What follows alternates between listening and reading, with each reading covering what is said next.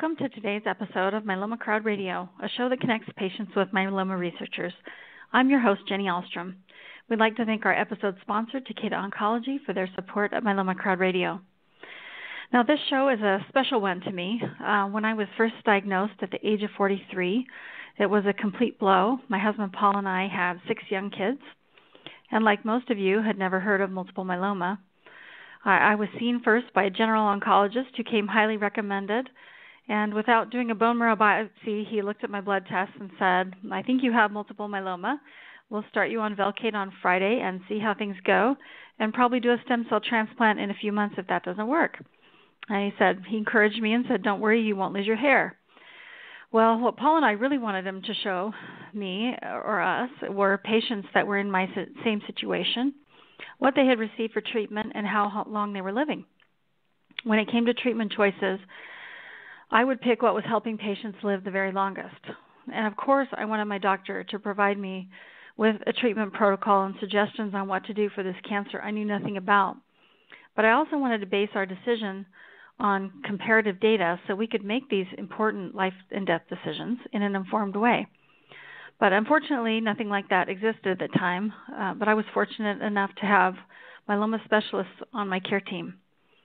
Being treated by 2 myeloma specialists really completely changed the course of my life, and I have been incredibly blessed to be in remission for 8 years, which has allowed me to give back and do advocacy work for us all until there is a cure. Today, we will be talking to Dr. Rafael Fonseca, whose idea sparked the creation of HealthTree, which is a new online tool for myeloma patients that has a dual benefit. It helps us as patients better navigate our care, and at the same time helps researchers identify new pathways to a cure. We'll be launching HealthTree in June, and we'll be visiting over 50 cities this summer to host hands-on workshops across the United States to give you one-on-one help using this tool. To find the list of cities, you can go to the Myeloma Crowd website, which is myelomacrowd.org, and click on the top of the HealthTree button. And on that page will be a list of the cities, and you can try to find a city near you. We'll be adding more cities over time, so keep watching that page for updates. And if you'd like to suggest a location where we should come, we will do our best to get a team member there. And with that, I would like to welcome Dr. Rafael Fonseca to the show. Thank you very much, Jenny. My pleasure in being here. Well, thank you so much for joining us, and thank you for all you've done. Let me first I think, Dr. Fonseca, if you want to take it off speakerphone, I think it might be better because we're getting an echo a little bit. Okay, I'm off the speakerphone. Okay. So let me introduce you first before we get started. Dr. Rafael Fonseca is a professor of medicine at the Mayo Clinic College of Medicine and is chair of the Department of Internal Medicine, also at the Mayo Clinic in Scottsdale. Dr. Fonseca was awarded the Getz Family Professor of Cancer Professorship Award and the Distinguished Mayo Clinic Investigator Award. He earned his medical degree at the Universidad Anáhuac, Mexico, and completed his residency at the University of Miami and a fellowship in hematology and medical oncology at the Mayo Graduate School of Medicine in Rochester. He's a clinical investigator of the Damon Runyon Cancer Research Fund. Dr. Fonseca is the laboratory chair for the ECOG Myeloma Committee, which is a group that develops myeloma clinical trials. He's also a founding member of the MMRC, the research consortium of the MMRF. Dr. Fonseca reviews articles for medical publications and himself has authored an innumerable list of articles. In his lab, Dr. Fonseca leads a team with a focus on the cytogenetic nature of clonal cells of plasma cell diseases, including multiple myeloma, and is the current recipient of 2 prestigious multi-year SPORE grants. So, again, Dr. Fonseca, thank you so much for coming. No, again, thank you. The pleasure is mine. I'm delighted to be here with you. Well, I would like to also thank you for kind of the spark of the idea for HealthTree. So maybe we want to start by just describing what prompted the idea for HealthTree, because you were the spark that ignited this idea. No, I'm happy to go through that, and also thank you to those who are online.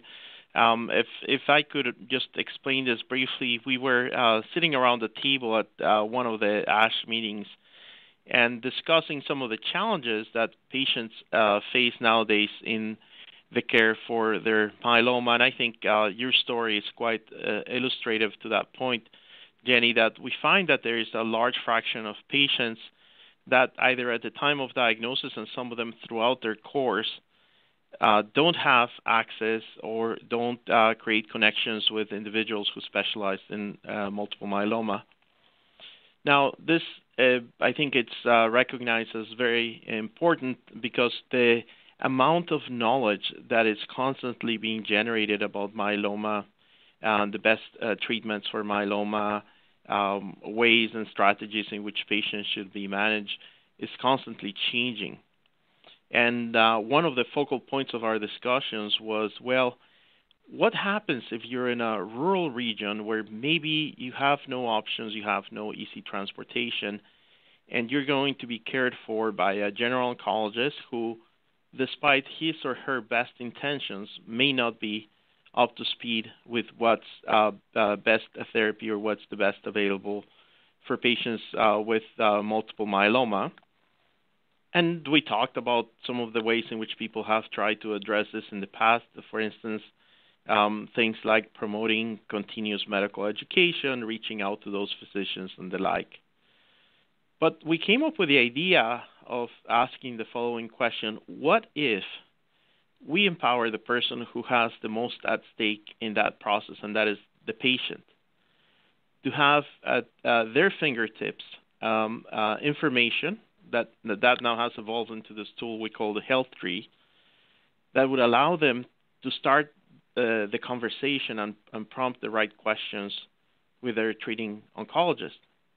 So the goal that initially started this and the spark was to provide a series of tools that would empower the patient to be more informed conversation. Now, that may seem difficult, but our assumption was at the time, and I think that holds true, that we could actually put this together. We could put together a tool that would allow this conversation to start and patients to go back to their treatment doctors and at least prompt the questions of what needs to be asked at the different stages of diagnosis and treatment. And maybe before we go on to the questions, I'll just give a very specific example. If a person, for instance, is thinking about, okay, I have this, let's say, newly diagnosed myeloma, to make it simple at this point, what are my best treatment options? And if we can provide that through a tool like this, we realize this is not something that is dictating medical practice. We realize we're not trying to modify directly the behavior for those oncologists, but what we think is the patient should have some succinct and clear information that would allow them to be a very significant part of that discussion. I completely agree, because every time you go to see your doctor and something has happened with your myeloma, whether you're newly diagnosed or whether you're relapsing, and a lot of patients relapse multiple times, as we well know, then you need to make a very important treatment decision about your care. And I know I've heard you say other times that, you were there to help guide the patient, but in terms of picking, a lot of that responsibility does still rest with the patient. That is correct, and we know clearly that the patient, and with the support of their families, caregivers, and friends, are the ones who should be driving the conversation about treatment choices. Now, we did ask the question at the time, well, isn't this too complicated? How is this going to be possible? And we started assuming, well, at the end of the day, there's a finite body of information. Of course, this will be changing over time, but there's a finite body of information from which we can approximate some of those recommendations. We may never have the perfect one, and the patient discussing with the physician should make that final decision, but we can guide them pretty close to what we think should be a good way of approaching a given situation with myeloma. Now, to do so, one has to know about the treatments, but one also has to know about the patient.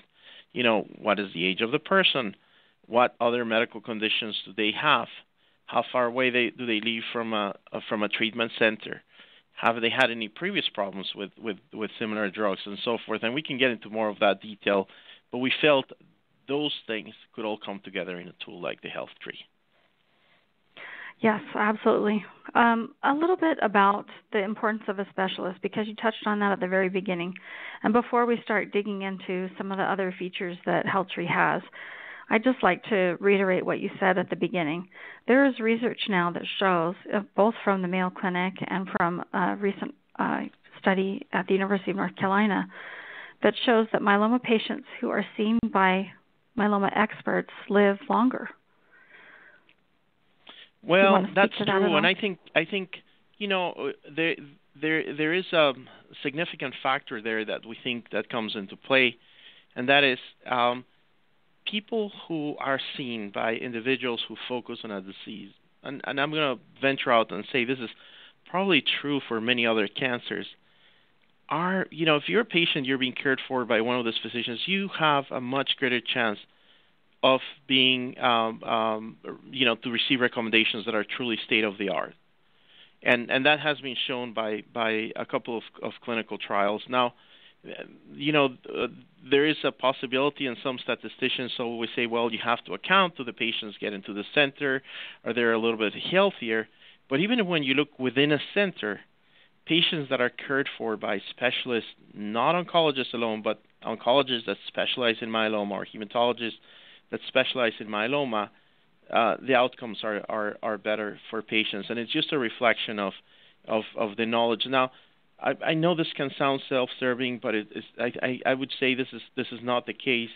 This is more of a reflection of the amount of information and the burden that one would have in just trying to keep up to date with everything that is happening. And as I always tell my patients, I literally don't know whether the recommendations I'm giving you today might already have changed by the time we would discuss them again 6 months or a year from now.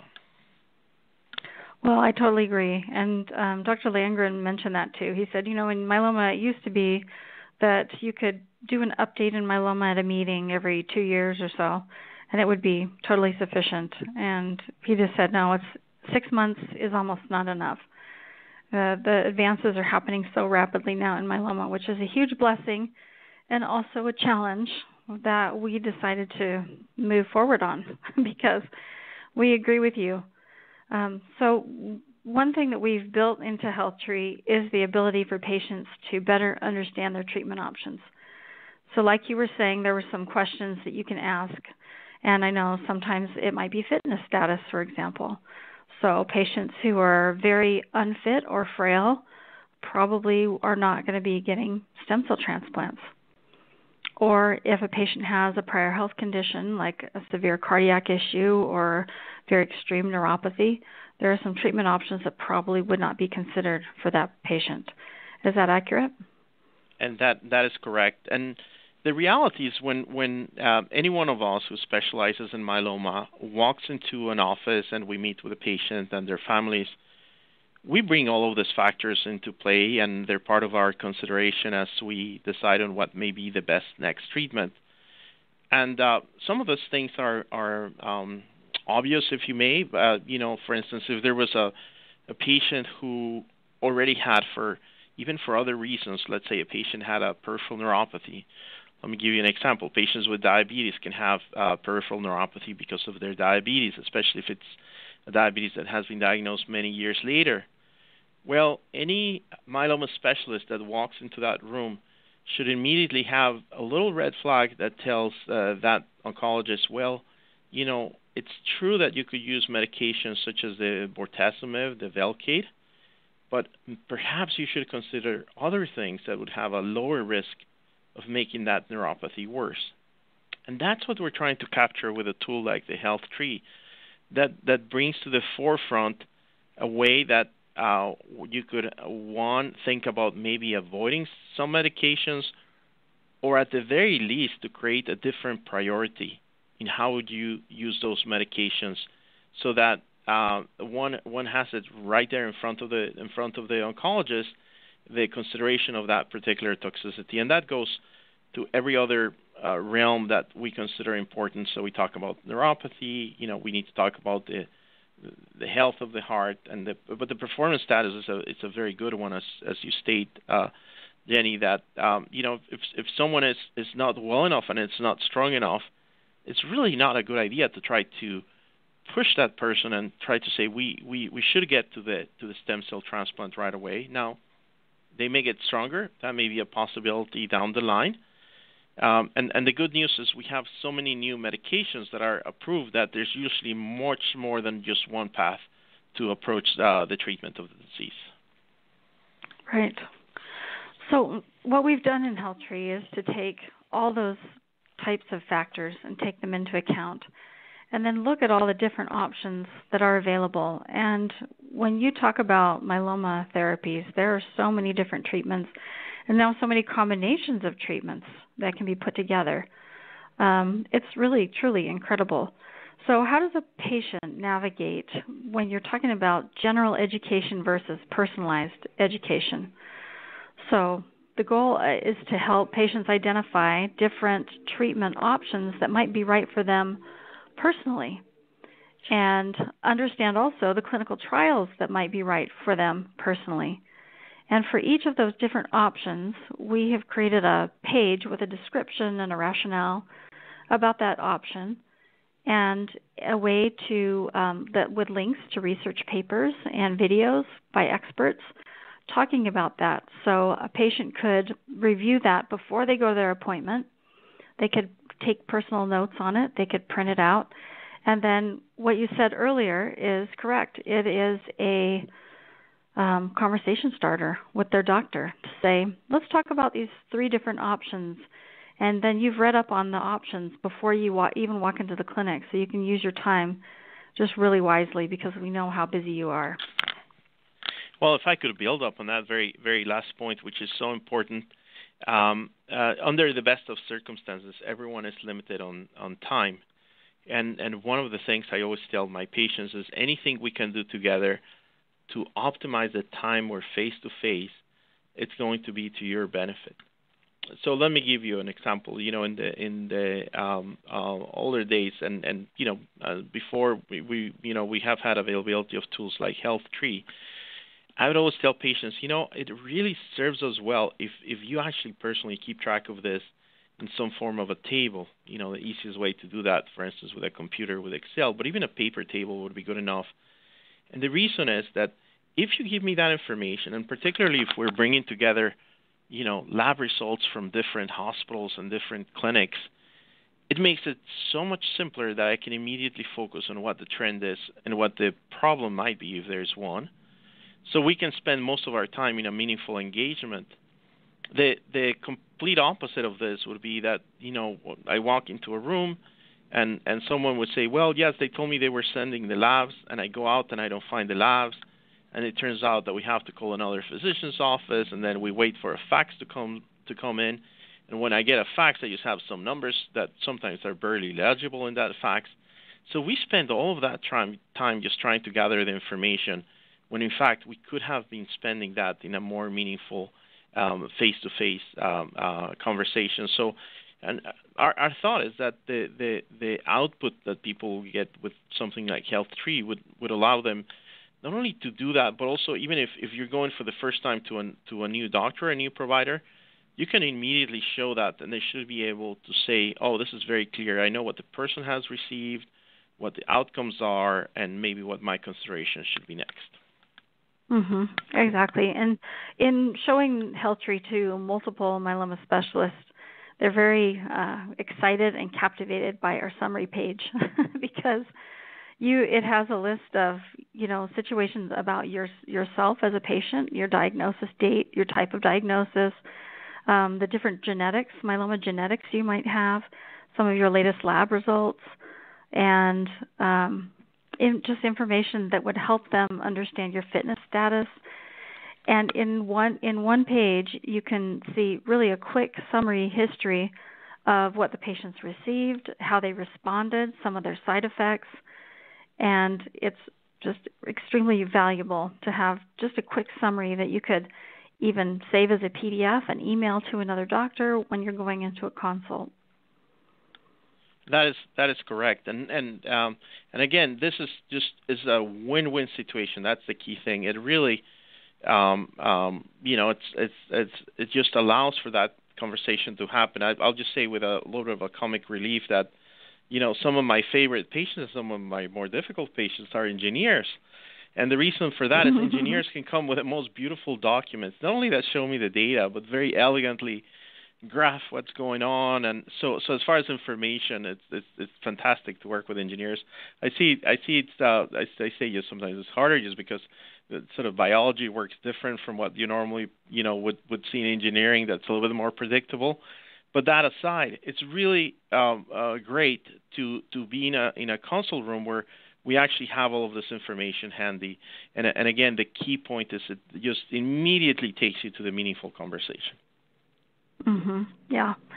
And we talk about treatment options and how they're presented back to the patients. And there are quite a few different treatment options. So what we've tried to do in HealthTree is not only present all the treatment options, but not to overwhelm the patient, to try to offer some expert preferred or suggested kind of guidance. And the ultimate personalized medicine is going to your doctor's office and having that conversation with your doctor. But it can give you a little guidance and help navigate that down a little bit. And I know we've had some people ask, how are those treatment options being identified? And that will be through results from a survey that we're doing with myeloma experts to see how they commonly treat specific situations. Yes, and this will be, I think it's important to say, this will be constantly evolving. I know right. one of the hopes is that this survey will be part of a living and breathing document where as people understand better data that is shared, for instance, from clinical trials or updates that we have from these trials, we can provide more current recommendations with regards to specific treatments. I think to some degree this would be consensus recommendations, and to some degree there's going to be some things there that are going to be just a natural consequence of what most people would do. So, for instance, I mentioned the neuropathy. So it's a very easy example. If you have someone who has peripheral neuropathy, that person we should try to avoid, if at all possible, not that it's contraindicated, but if at all possible, you should try to avoid further administration of something like Velcade. Mm-hmm. Yeah, absolutely. And as more patients join the system, then we can start actually seeing patterns of optimal care by patient type, which was kind of my dream. When I was first diagnosed, show me all the patients that look like me, maybe with my genetics, maybe in my same age group.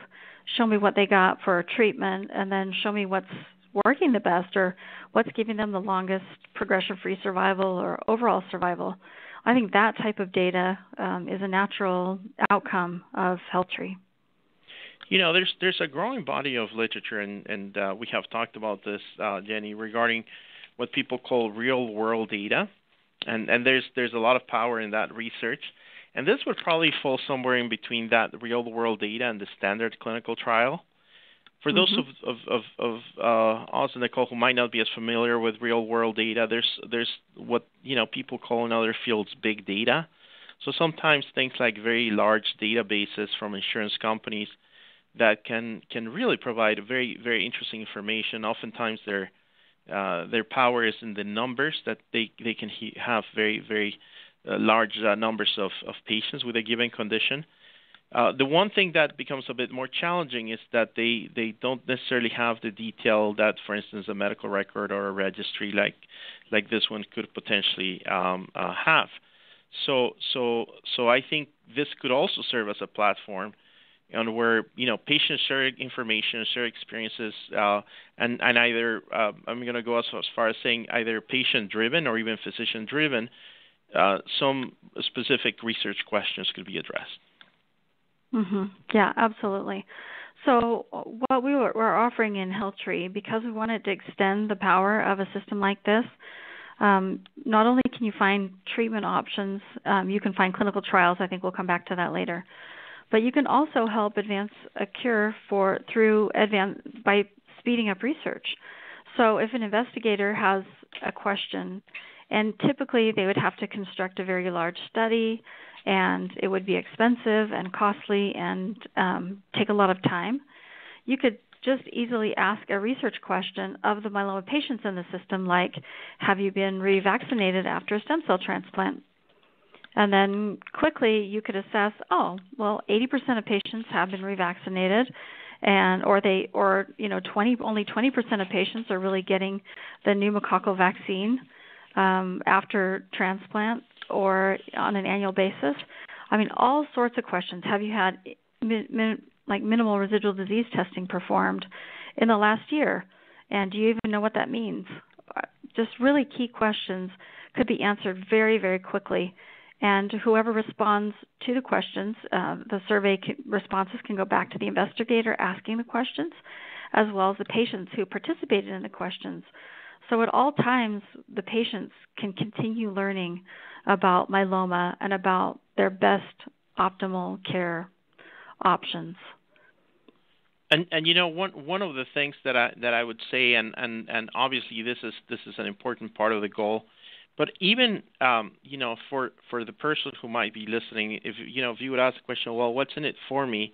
I think even if the research, which always takes some time, would take some time to yield, just the practical implications of having a tool like this that can help you enter that information and generate this very succinct report that then your physician could look at and have a very clear idea of what's going on.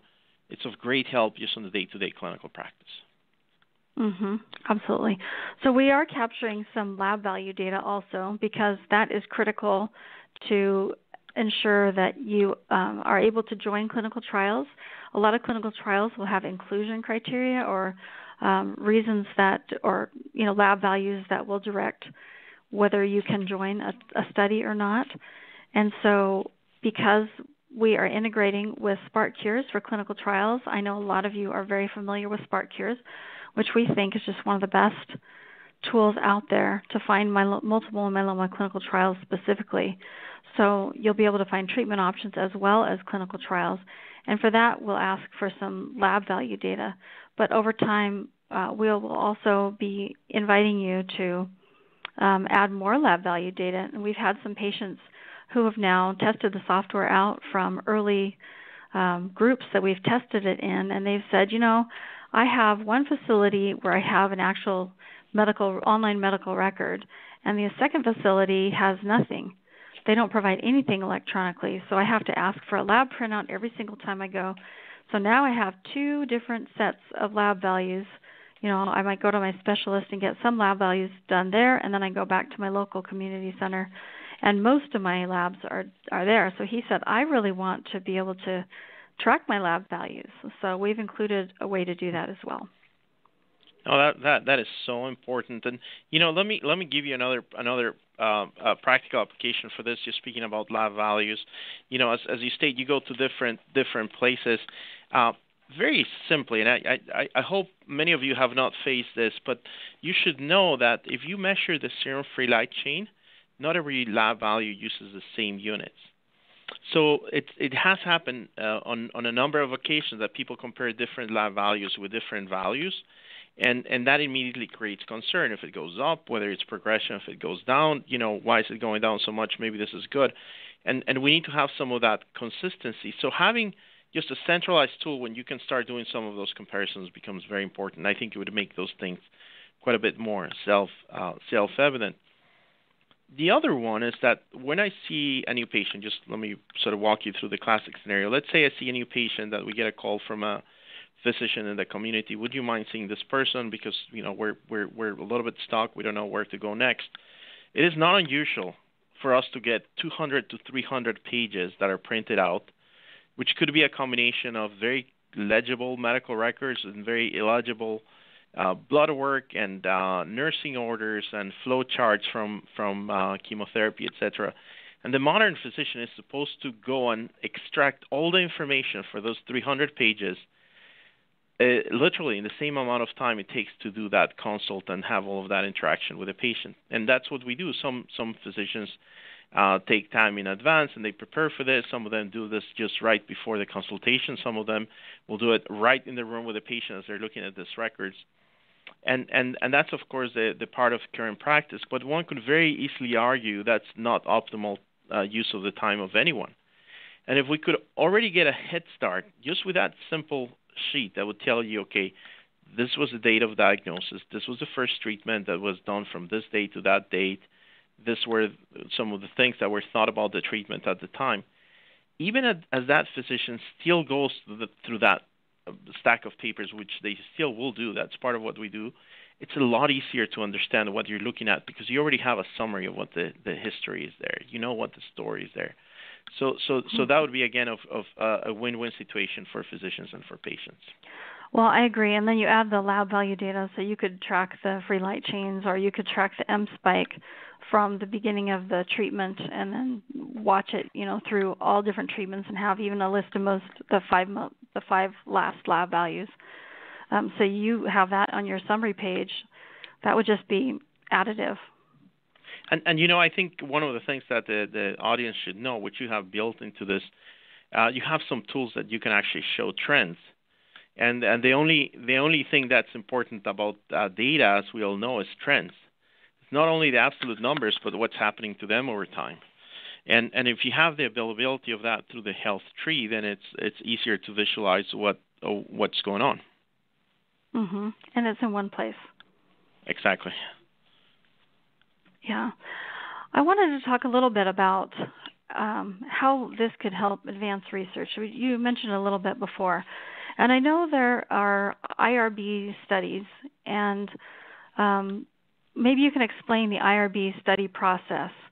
But we intentionally didn't create this to be an IRB study because we wanted it to be this living, breathing, continuously improving platform. So Sure. Maybe you could kind of state the difference between what you see typical clinical trial studies and Sure. HealthTree. Well, there's a whole range of things that can be approved through IRB type protocols. The most common ones that we do are treatment protocols, and there's usually people think about three phases. The phase ones where a group of patients is treated as you're trying to understand a new medication, particularly with regards to toxicity. Once that is completed, phase two means that a group of patients with a given condition is treated with the hopes of understanding whether there's significant activity of such medication. And phase three is when that is compared to the standard of care. Sometimes that may be that alone versus the standard of care. Sometimes that could be adding that extra new thing to the standard of care. An easy example probably for the audience, when people looked at the ASPIRE clinical trial that looked at the combination of carfilzomib, lenalidomide, which is Revlimid, and dexamethasone, versus Revlimid, dexamethasone, that's a phase 3 trial because half of the arm gets the Revlimid, the other half doesn't get it. Now, what these trials have in common is they all require a pre-specified type of individual, type of patient that would be eligible to go into such trials.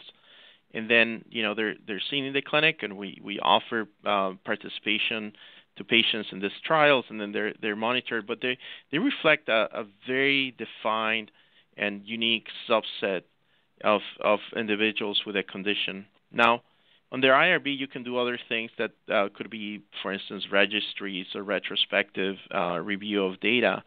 But I think the way you envision this is more a living and breathing document. It's a registry that's maintained, augmented, and really curated for patients and by patients. And that's really the beauty of this, is that it's sort of like what we're seeing in many other realms in our life. This is just a way in which voluntarily you have an electronic or an online community that is all contributing to a body of knowledge, and that's the vision for the HealthTree.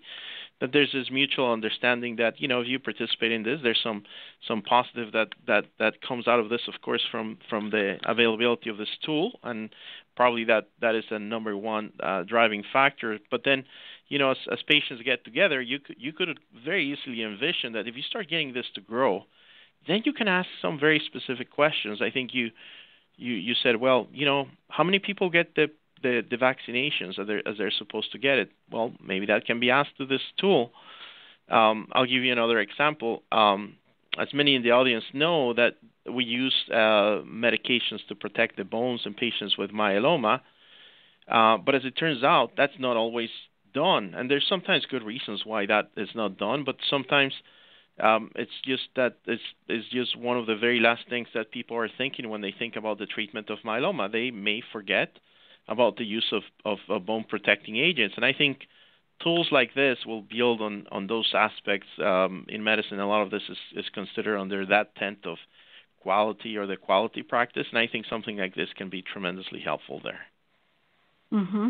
Well, our goal is to support researchers, and that's why we have a dual benefit, as immediately help patients by helping them understand what options they have available, but also help. It's also an education tool with support for researchers. So a researcher could say, how long had Revlimid or Velcade been used over the long term, or what was the average time to treatment from an MGUS or smoldering myeloma diagnosis, and what about for people with high-risk features?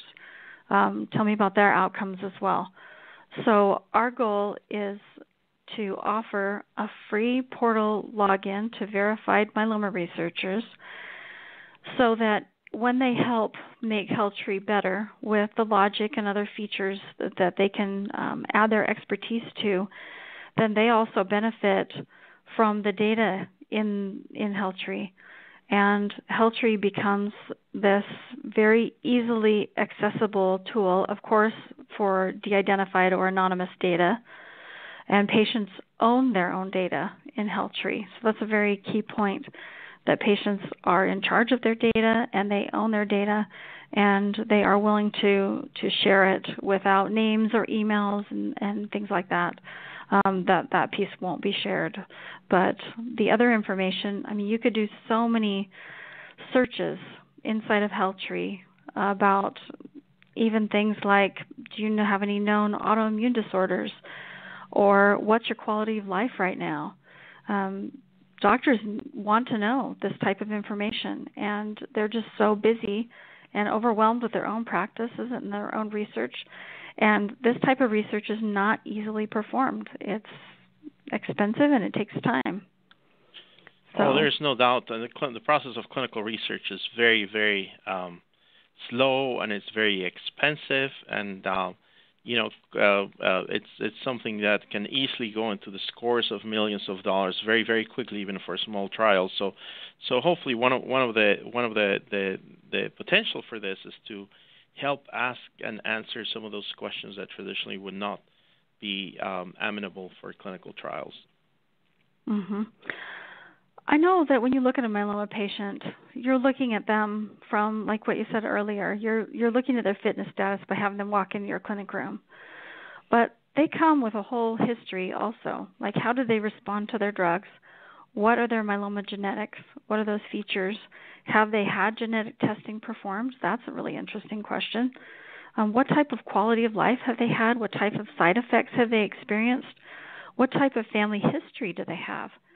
So I know Dr. Gobriel is working on a study right now to assess, are these early precursor conditions and family members. So is that something that we could also capture inside of HealthTree? And we are, and that is something that's easily captured because a lot of this information is not in the EHR record. I read a study that showed that only 8% of a normal person's, maybe myeloma is more, person's healthcare information is actually in their EHR record at the clinic, and it's all over the place. It's at the allergy office, and it's at the chiropractor's office, and it's here and it's there, and most of it is sitting inside the heads of myeloma patients. So how do we all share that so we can come to faster conclusions for you? Well, I think that's a great point, because if you look at the typical note from a clinician encounter, and again, keep in mind, and this is just to describe what happens in the real world. So the average physician may see 3-4 new patients sometimes in a day. They have to see 15 or 20 returns. That is, they get to work sometimes at 7 in the morning. They have to run, do this. They have to go for lunch. They do this afternoon. Sometimes go back to the hospital and then try to make it home in time for dinner. And by the time all is said and done, they're supposed to have captured all of this information in a very accurate and as objective manner as possible. Now, In this process, getting all the details, for instance, of a family history, as you just described, Jenny, is really not one of the top priorities. So if you actually go and look at the clinical notes and they talk about family history, there'll be a few remarks there, but rarely would you see a more nuanced level of detail that would allow you to ask questions such as you are proposing. And I think something like this, that it's patient entered, you could spend more time thinking, well, yes, my grandfather maybe had this, or my mother had this particular condition, and I think we will have some depth that has not traditionally been captured in the standard medical record. Mm-hmm. Well, in my mind, I think you're being asked to do an impossible task. It is hard. I am just putting a plug in for that. Well, it's amazing that you're able to do what you do because you're seeing patients and you're trying to assess all this information about the patient, make it personally relevant to them. And so this becomes a tool to help you do your job so that you can use your time as effectively and wisely as possible. I can maybe interject just the one brief story. Once I was talking to a person in a patient support group, and someone made the comment, well, I just don't get it. We send the faxes, and I don't have the complete set of messages back with all the information of what am I supposed to be doing. Someone who's not being seen in that particular practice. And I just had to go on to say, well, it's not really until you sit down in front of that person that you engage, and it does take time. It does take mental energy. You have to sit. You have to ask, how are you doing? Are these labs okay? Was something happening when you had this blood work? That you can engage into that process. So this notion of, for the lack of better words, like a fax came into the office, so I'm assuming everything is fine because I assume they have looked at it, and they probably went back and they looked at my record and made sure the numbers were fine or not. That is more often than not the case, because it's not until you sit with the patient and the person that you have that time to do that analysis. So unless someone is explicitly telling you that they're going to work with you, and there's no easy way to do that with the current medical environment, there's a lot that really has to be co-responsibility from patients. Mm-hmm. Now, when we think about we've heard a lot about personalized medicine recently, and I know a lot of the focus has been on genomics. And then I know a lot of about the specific, different clones in the myeloma tumor, which is really, really important. I know I've heard a lot of other doctors say sometimes it's the strength of the immune system additive to that, because that's what's happening in the bone marrow microenvironment. But then you layer on top of that, like particular side effects that a patient might have had, or their quality of life type of issues, or just the impact of their depth of remission. And so it seems like personalized medicine to me is genomics, yes, but the whole picture of the patient. Yes, of course. And, one could argue a little bit of this is semantics, and for those of you who are in social media, you sometimes see doctors spending an inordinate amount of time fighting over what means what. But the term personalized medicine has been used mostly to refer to genetics, but in reality, everything we do in medicine is personalized, because it's not a cliche, but every single patient is different. Everyone is an N of one. One of the common questions we get is, well, what do you think about patients that are like me with this situation? Well, I can tell you about a certain aspect of their care, but what I can tell to every patient is everyone is different. So that's why this tool brings to the forefront of that conversation not only the genetic factors, but factors that relate to the person's health. And again, I think we made allusion to as well, it doesn't matter how easy it is for you to get to a treatment center. If you don't have a capacity to be driving, or you live far away from a treatment center, that would be an important factor. If one has two treatments that are equivalent and one includes medications that can be given as a pill orally, well, we understand that sometimes has other implications. Maybe there's differences in how one has to deal with copay and copay assistance, but maybe that has a benefit that you don't have to be driving to the treatment center as frequently. So all of that comes into play in how one does this more tailored or more personalized approach for selection of treatment for a person. Mm-hmm. Yeah, absolutely. And the way I look at it is, we started Myeloma Crowd Radio to ask the question, how can patients themselves help advance a cure? What's something that we can do, because we're not going to step into your lab. We're not going to do the experiments. We're not going to run the clinical trials, but we could participate in the clinical trials. And when you look at, you referred to big data, when you look at big data projects that are overarching, so Microsoft Health Vault tried a big data project, and Google Health tried a big data project. And I think there are 3 challenges to data projects. The first is that sometimes people want patients to share their data, but they don't give anything back that's valuable to the patient. So when we designed HealthTree, we made sure that it provided value back to patients.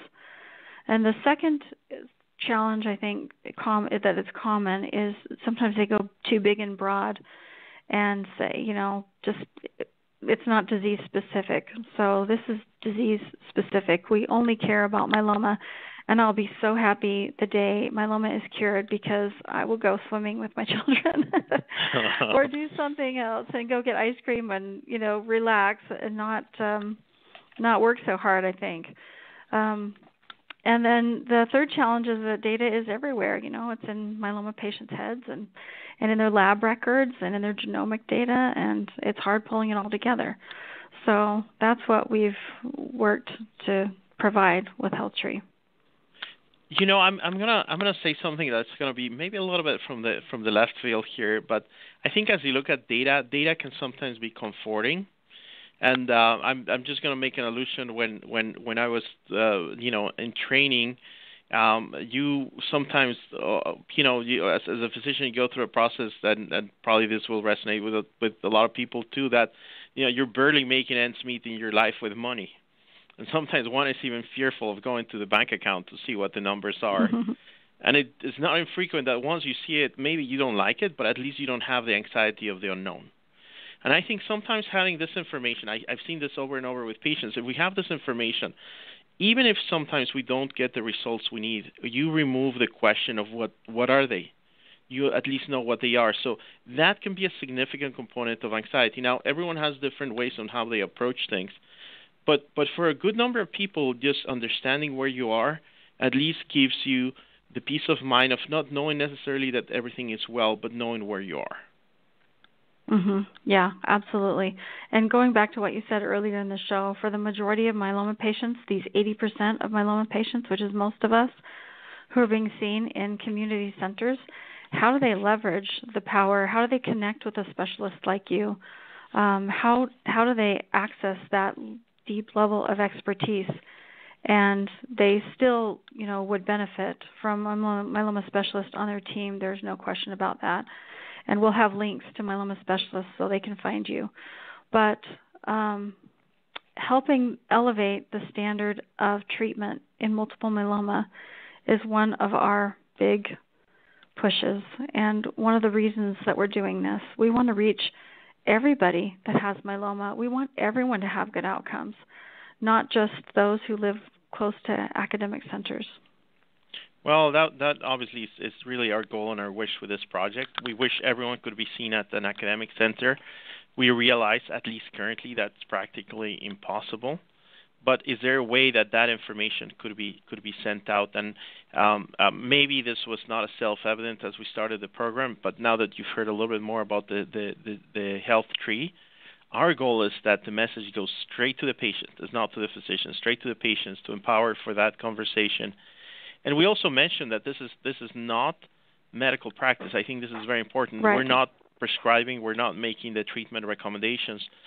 But you could imagine if there's someone who has received a number of treatments, and again, let's say the person already has neuropathy or developed a neuropathy with the Velcade regimen, and if the person shows up to that oncologist, which parenthetically, oncologists who are in the community tend to be even busier than academic oncologists. They can see sometimes 30 or even 40 patients in a day. The time they have for that interaction can be quite minimal. So, and oftentimes, patients are working also with some of their delegates, their physician assistants and nurse practitioners.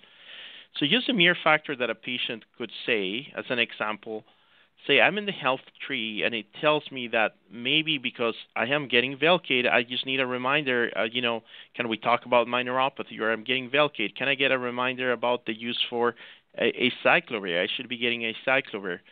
Or if the proteins are rising, the patient could come up and say, based on what I'm finding here from HealthTree, I'd like to talk to you about maybe the combination of daratumumab with pomalidomide and dexamethasone as an example, right? So it would prompt a more educated conversation.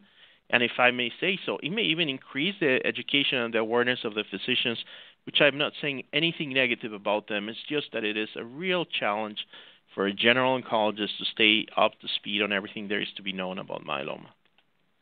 Right, when you're treating 12 or 15 other cancers, we talked about you're having an impossible task, and it's just like 10x.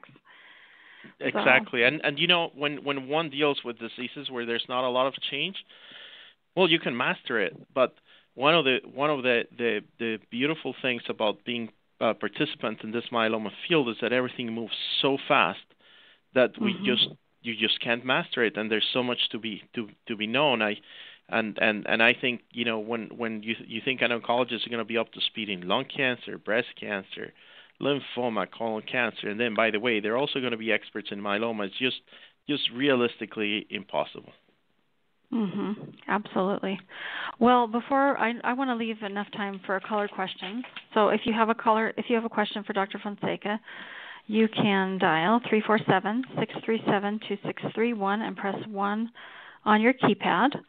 And we have a few questions. So 983-6757, go ahead with your question. If you have a question for Dr. Fonseca, you can dial 347-637. Hello? Hello. Yep, go ahead with your question. Oh, hi, I'm so sorry. This is Dana Holmes. Hi, Dr. Fonseca. Hi, Jenny. Hi, thanks so much for this wonderful program. I was just thrilled to listen in on it, and I really just wanted to thank you both for being champions for the myeloma community. It's just so important to know that our top specialists really do care and are stepping up and trying to find ways to help all sorts of patients that have access to the specialists and patients that don't. I've been the queen of overview charts and of my lab work and imaging diagnostic history, really from the very day that I was diagnosed. And it just makes for such a better and productive consult whenever I do go to any specialist, whether it be a new one and whether it be my current one. I just remember when I was first diagnosed with smoldering myeloma, I felt really stunned. And I just really had no direction, didn't know where to start. And it's just, I've worked really hard at actually becoming a very informed and empowered patient. So I just really see this as just another tool to really help me continue. So with all that said, I have a question. Will HealthTree capture specifically smoldering and myeloma trial participation and outcomes that patients obviously self-report, which I, as a smoldering patient or another myeloma patient, could actually review? Because I see this as a really super helpful tool to see more real-time experience outcomes rather than waiting for abstracts and published articles, which really the average patient doesn't have access to. Yes, I can speak to the components, certainly, of the data that is captured. I should start by saying, Dana, you obviously are the champion of champions as well, too. So well, thank you for all the work. I agree. I'm honored to have you say that. Thank you. But the answer is yes. The HealthTree will have fields for capturing the information regarding smoldering, and I think it will evolve as far as how it's linked to clinical trials and clinical trial data. But another way, I think you make a great point. How do you see this real time? One of the ways in which the real time world has shown us something is this application of Waze. I don't know how many of you use that to navigate, but it tells you real time, what the traffic is. And I can envision how, as this grows and there's more and more participants in this, you can imagine a future where there's a new drug that has a certain side effect that maybe something like the HealthTree could detect before we even have reports about it in the medical literature. Yeah, that's really fascinating, and I look forward to becoming part of this. And I'm not in treatment; I'm smoldering, but I will enroll in just about any observational study that I can, whether it means just giving my data, or I'm enrolled in Dr. Gobriel's Crowd study. I've been in that for the last 3 years, providing her with, my bone marrow samples, my blood samples. It's the simplest thing to do. And I'm thrilled that this is going to go bigger and better, because I really think patients, if they learn about this, they'll be more willing to, and especially with Jenny, what you said about getting something out of it, because that's really critical. Patients are sitting at their computers and spending a whole bunch of time inputting all this data, and then they never see anything. Right. So no, so the fact that we'll happen. be getting something tangible out of it is just really, really, really great. And I'm wondering now. I know that you're going to be doing all sorts of stopovers during the summer and going to all sorts of cities and doing these sit-down meetings with people. But for the patients that can't attend them, are you guys going to be doing any online tutorials or video tutorials that we could actually sit and watch and educate ourselves on how to use this? Yes, so we have taken the product now to 3 or 4 different user groups, and we had very kind myeloma patients walk through the system and give us their feedback. And we really took that feedback and almost completely rearranged whole sections of HealthTree thanks to their feedback. So we're in great gratitude that, we owe them a debt of gratitude for that, because they help make it better. So our goal is to make it simple enough with video tutorials on the pages. So inside of the system, you could click on a video tutorial and see, this is how I add my prior treatment and my side effects and my outcomes. So our goal is to make it as simple as possible so that patients can use it online from home if they need to. But we understand that a lot of people sometimes don't feel very comfortable with technology.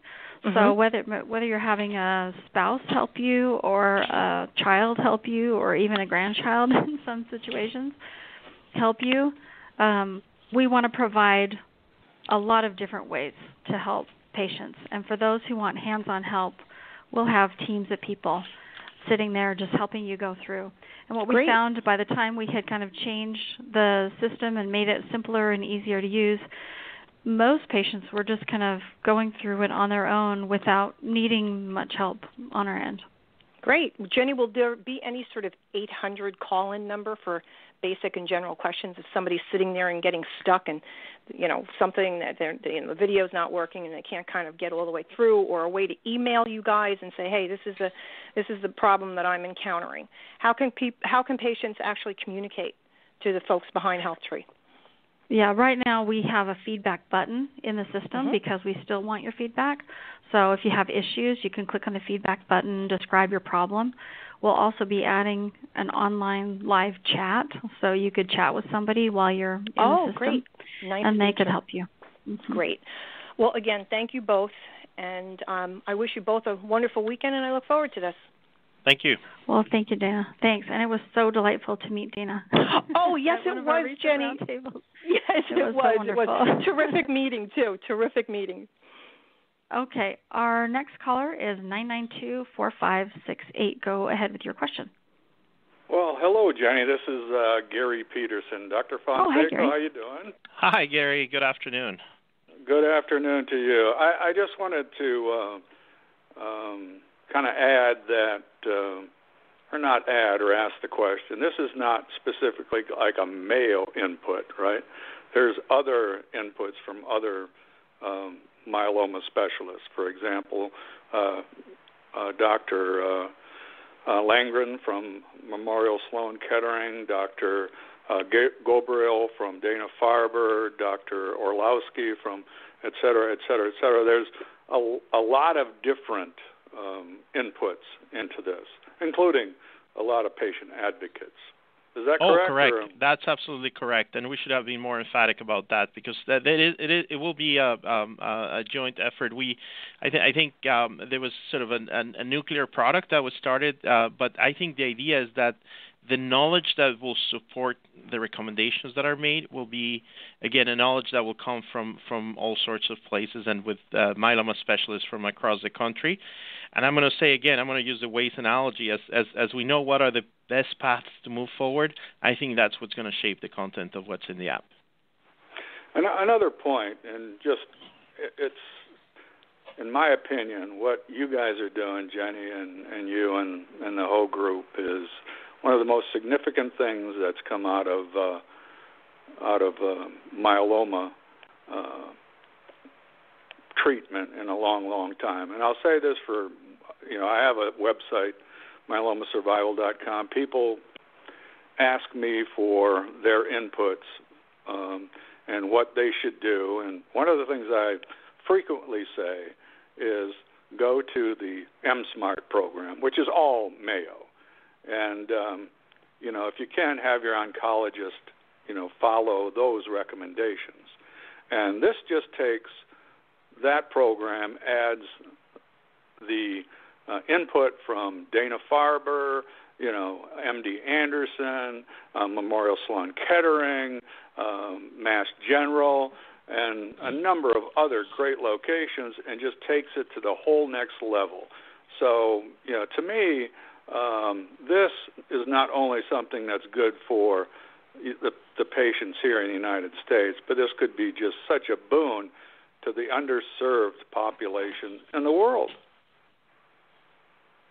Well, thank you very much, Gary, and we'll build on that. And I think, as you mentioned, we'll do this as a global build-up.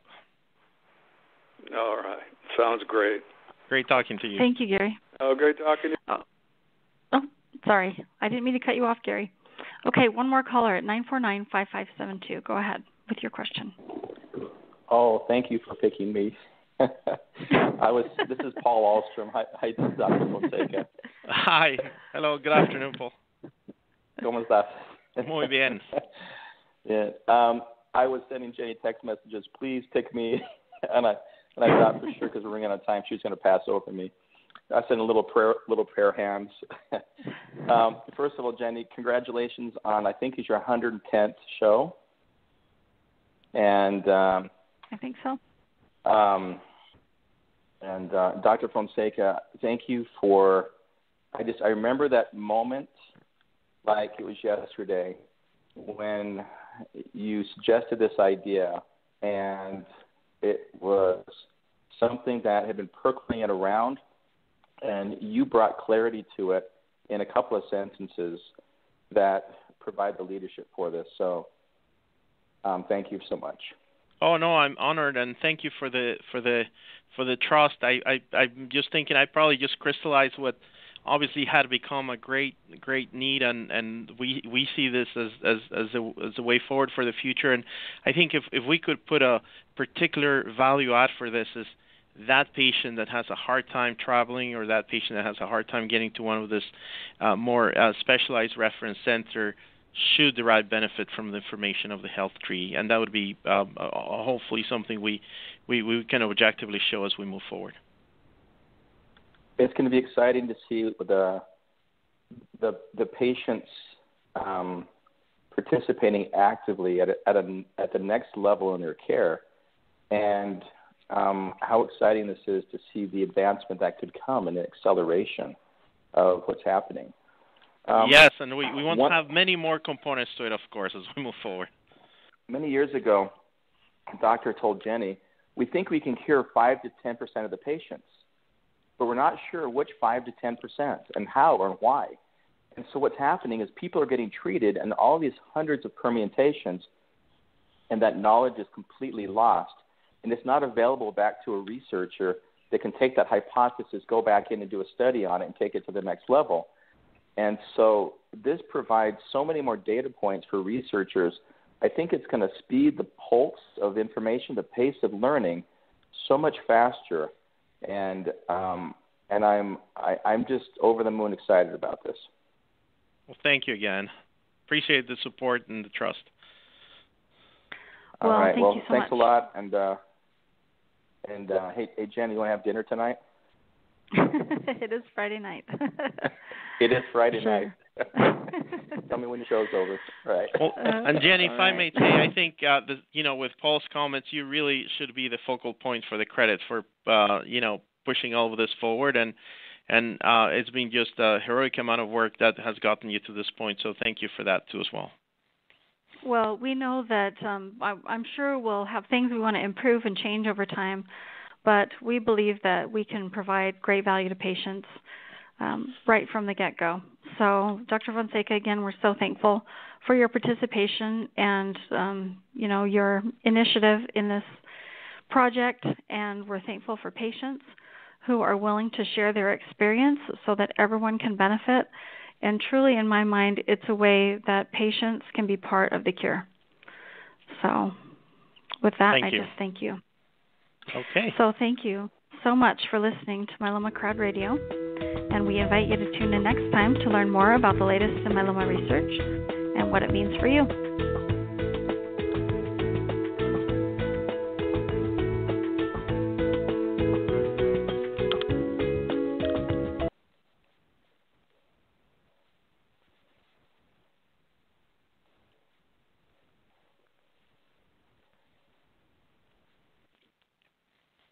Judy was boring. Hello. Then Judy discovered ChumbaCasino.com. It's my little escape. Now Judy's the life of the party. Oh, baby, mama's bringing home the bacon. Whoa, take it easy, Judy. The Chumba life is for everybody. So go to ChumbaCasino.com and play over 100 casino-style games. Join today and play for free for your chance to redeem some serious prizes. ChumbaCasino.com. No purchase necessary. Void where prohibited by law. 18+ terms and conditions apply. See website for details.